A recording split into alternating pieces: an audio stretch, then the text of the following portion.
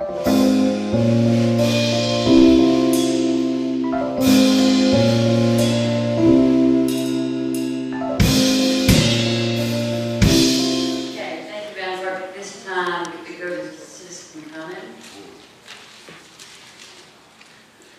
President, our first speaker for tonight is W.B. Braxton, Band 2.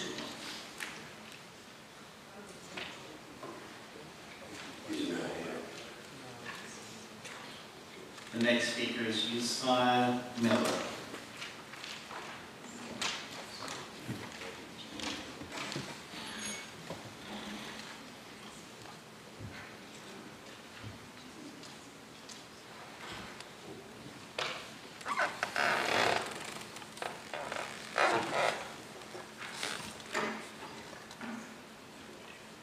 Good evening, everyone. Good evening. I'm coming before you because I was directed to come here. It's nothing that I have to do. It's something that I have to do. I have to be obedient.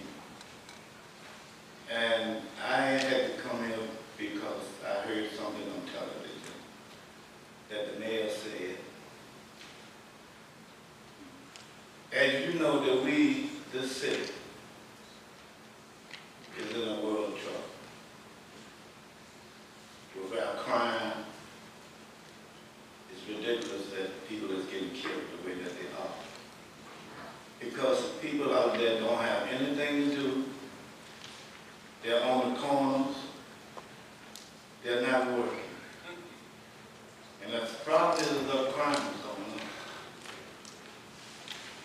Then I heard that, you know, they want to lock the people up that is panhandling and all of this kind of stuff.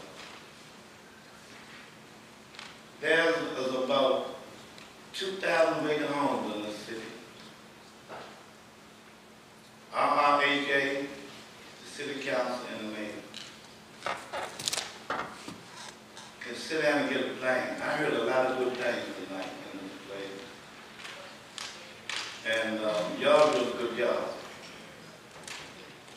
Y'all got a hell of a job to do. Because this is y'all city. But people, y'all live in this city just like we do. Y'all not safe, please. There's nobody in this place safe.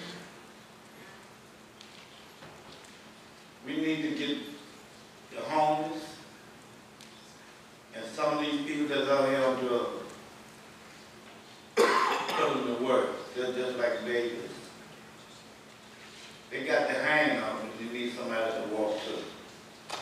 And all we got to do is just hold our hand out to them. And they will come. They want to work. I'm out there with them. I know about it. I hear them talk. I know the concern.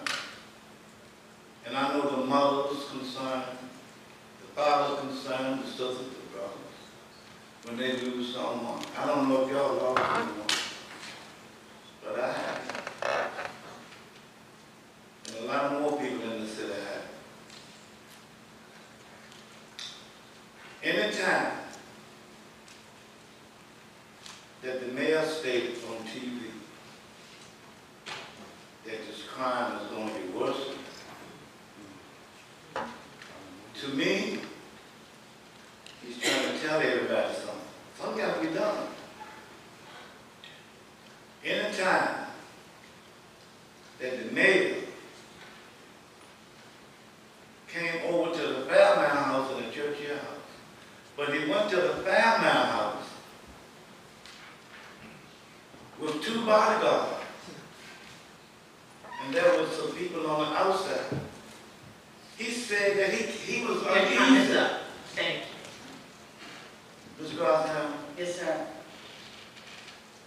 I can't see, but you know, I know my time might be up. Yes, I'm afraid it is. But I kind of hoping and I'm praying,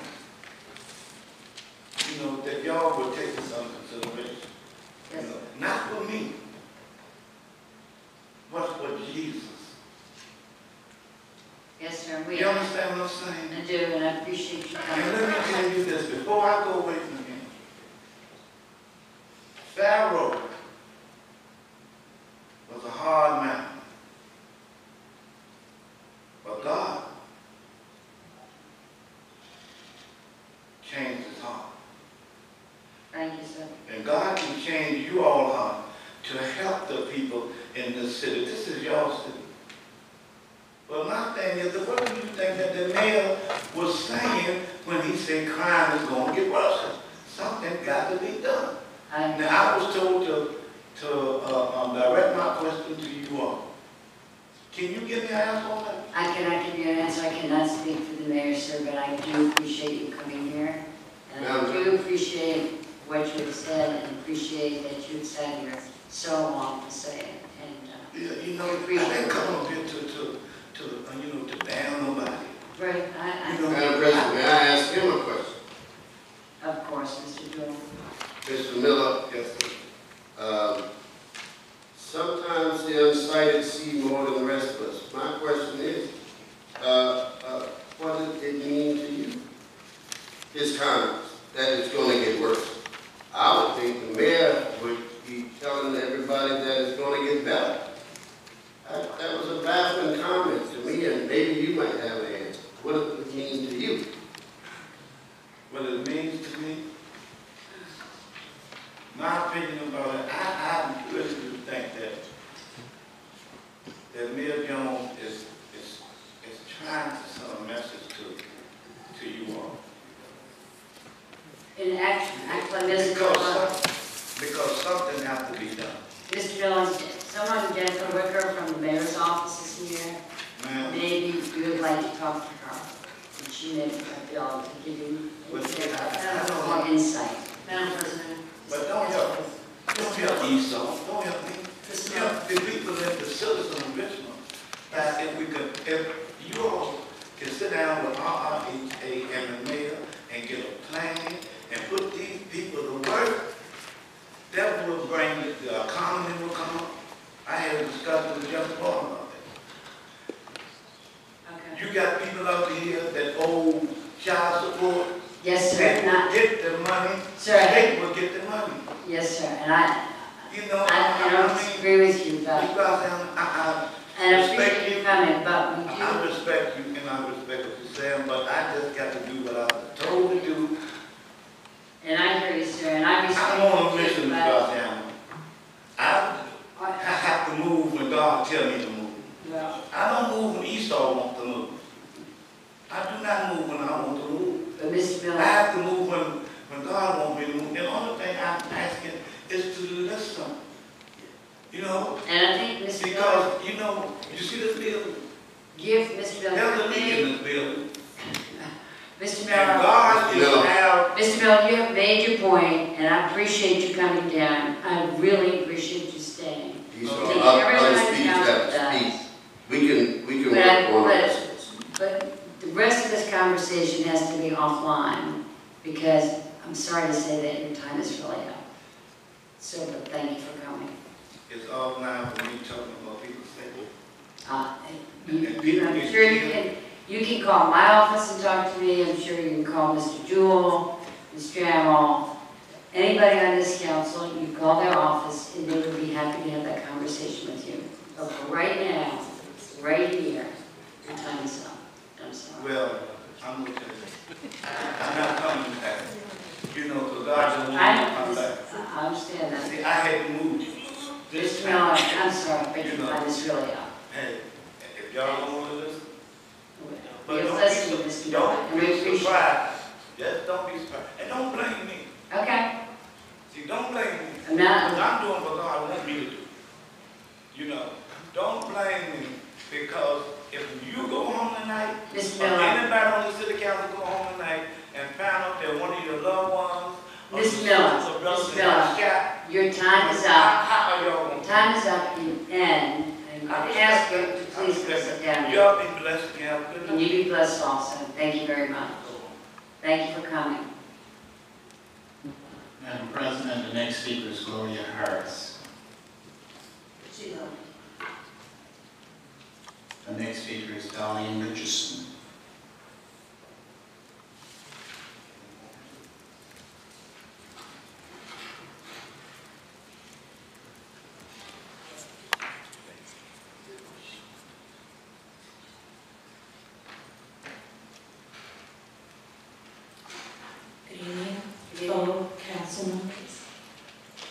Darlene Richardson. I'm the former Administrative Secretary of Attorney John L. Tiller III. As before, my former discrepancy was in reference to the housing situation to help people who are homeless and living in poverty. I also work for Governor Gilmore. I have a criminology and law and psychiatry research background. My last venture was to alleviate that discrepancy. A collaboration of efforts is now what I'm proposing to achieve the goal of arranging some type of housing that is an easy process to accumulate. It should not be difficult to make sure that people who are homeless obtain housing with all of the empty buildings and construction workers and monies that are being set down on, put into DCU. That does not seem fair to people who are going to social services and getting told that they don't have any housing or money. Every state on the map has a social services department. And I've never heard of this before. The collaborative effort is working together to achieve a goal. It is a recursive process where two or more people or organizations work together to share a common goal. This is the more than interaction of common goals, seen adventures with deep collective determination to reach an identical objective.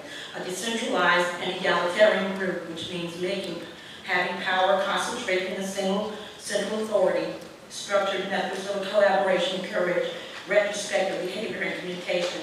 The International Covenant on Economic, Social, and Cultural Rights is a multilateral, which means having many sides and points of view involving more than one party. It commits parties to work toward the granting of economic, social, and cultural rights. The ESCR to individuals, including labor rights, the right to health, adequate standard of living. On July the 11th, the covenant had 160 parties in 7 countries, including the USA, had signed but not yet ratified the covenant. I will be contacting the Administrative Law Judge, the ALJ, and the Inspector General so they can be notified of the situation as soon as possible. For people who are seeking housing and have immediate need, if HUD has determined that your state or local agency has the same fair housing powers as HUD, they will refer your complaint to that agency for investigation, notify you of the referral. The agency must begin to work on your complaint within 30 days or HUD may take it back. If you need immediate help to stop a serious problem that is being caused by a Fair Housing Act or violation, HUD may be able to assist you as soon as you file a complaint. And it authorizes the Attorney General to go to court to seek temporary or preliminary relief pending the outcome of your complaint. If your case goes to an administrative hearing, HUD attorneys will litigate the case on your behalf. You may intervene in the case and be represented by your own attorney if you wish. And the administrative law judge will consider evidence from you and the respondent. You have 30 seconds. Please begin to summarize. Okay.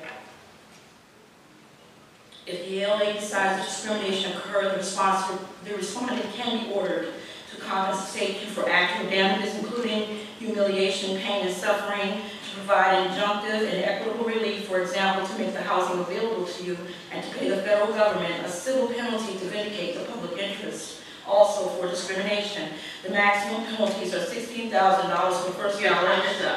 Thank you. Thank you so much. Thank you very much. Thank you very much. The next speaker is L. Shirley Hobby.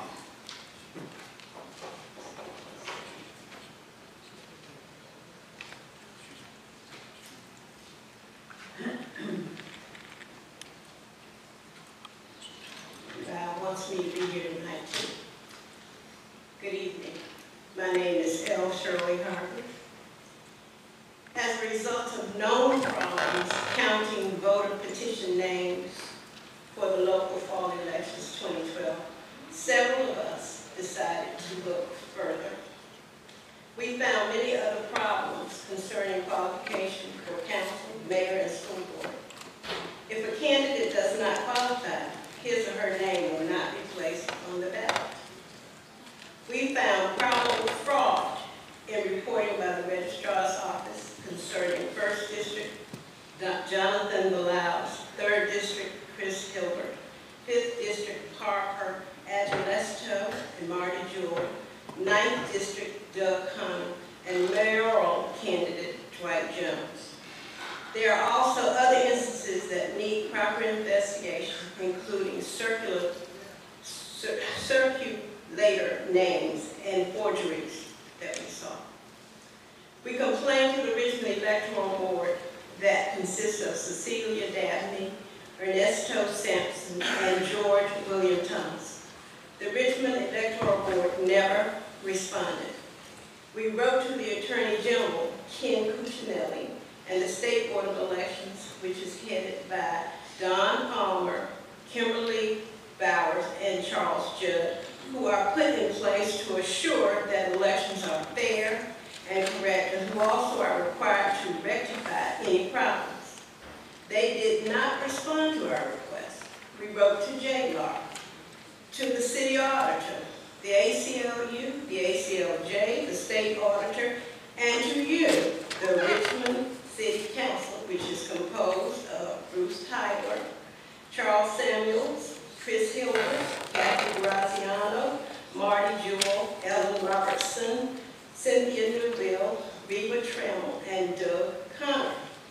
To my knowledge, none of you have done anything, even when some of you have acknowledged that fraud was going on. Please know that your involvement in corruption or omission of information should lead to actions against you, as stated in the city charter. To paraphrase, any council member may be removed for malfeasance in office or for neglect of duty. The mayor may be removed following the procedure set forth in 24.2-233 of the Code of Virginia. Any of you convicted for crimes dealing with moral turpitude, any felony, or certain misdemeanors. If you know anything about fraud in these elections, you should speak up now. As a result of our investigations, we know that we do not have honest local elections in Richmond. You have 30 seconds. And probably Please begin to summarize. throughout the state of Virginia. We also know that Mr. Jackson, your Richmond City Attorney, also notified the Richmond Auditor, Nimesh Law, that Mr. Law cannot investigate this matter. We also notified the FBI. We found that the State Board of Elections has no check and balance method to determine if the registrar's information is correct. That is why there were problems with the signatures for TGFs and Michael Ryan. Other signatures were simply not checked. The State Board of Elections has decided to relieve Jane Kirk Showalter and has not provided us with information that her information is correct. Okay. I know that, but we sat here and waited for a long time. I know. And you guys went around and did your little thing twice. I appreciate that. But I only have 3 more sentences. All right, do your 3 sentences. Okay. The Attorney General uses our tax dollars to uphold employees, whether right or wrong. We simply asked for an investigation long before the election day, and that request was refused by not responding to us at all. The news media would not hear Thank you, Dr. for this our concerns. Okay. And we have this case in court, and we hope that you hear us. Thank you. I appreciate that.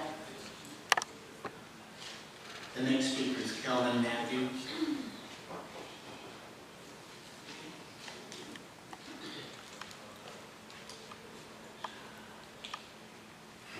Good evening.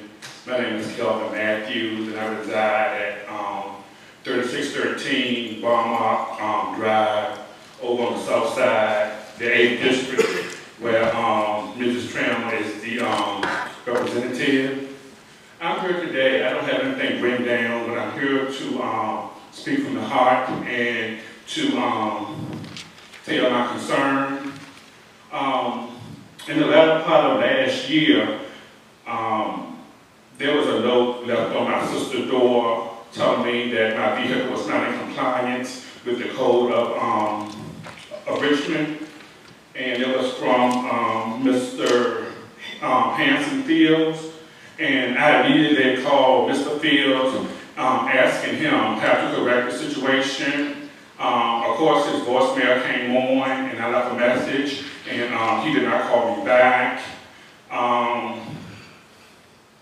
I came home several weeks later to find my vehicle towed from the backyard, and again I called Mr. Hanson Field and asked him what had happened to my vehicle, because I had gotten the vehicle inspected But before I had gotten the vehicle inspected, my sister and I, we had asked for an extension.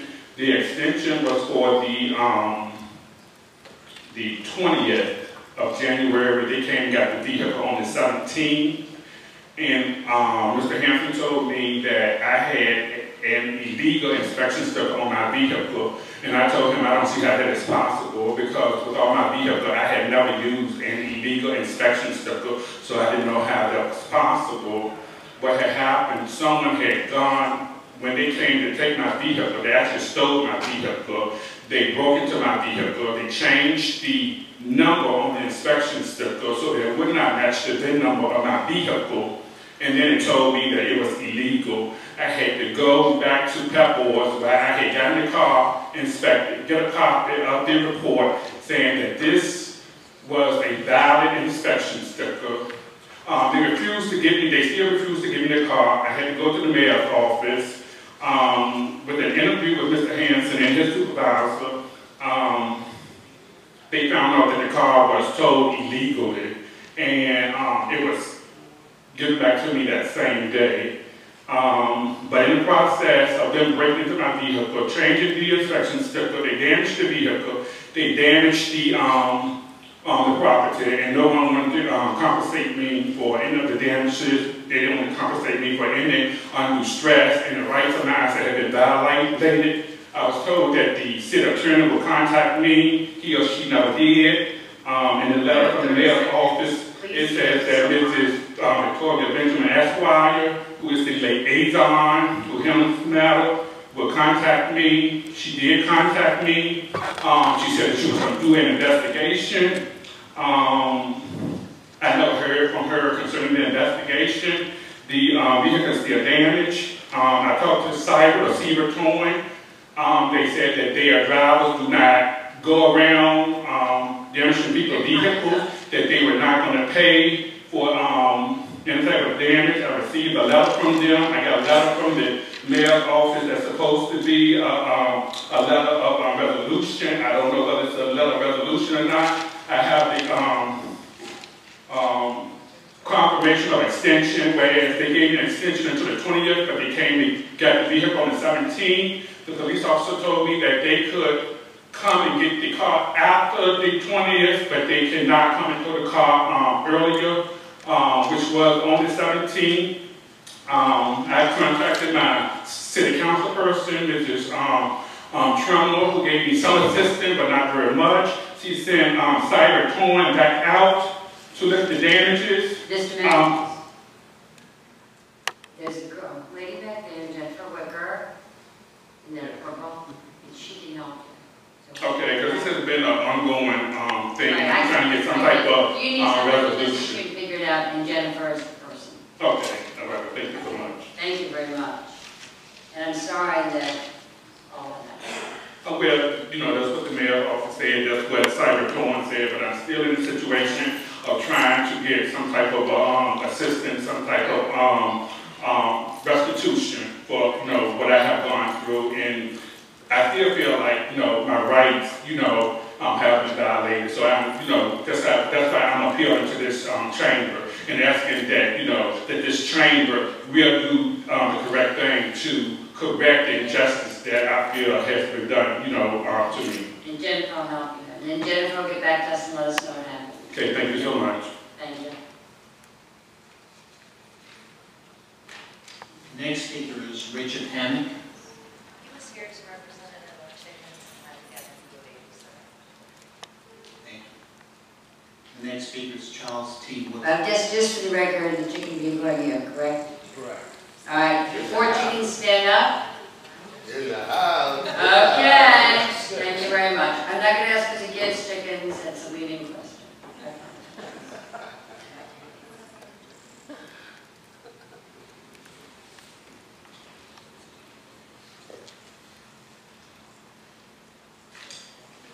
Good evening, Good evening. President Graziano and Vice President Robertson, all members of the council. I'm Todd Woodson, and I'm here to speak for the Oregon Hill Neighborhood Association. I've served as treasurer for the last 11 years.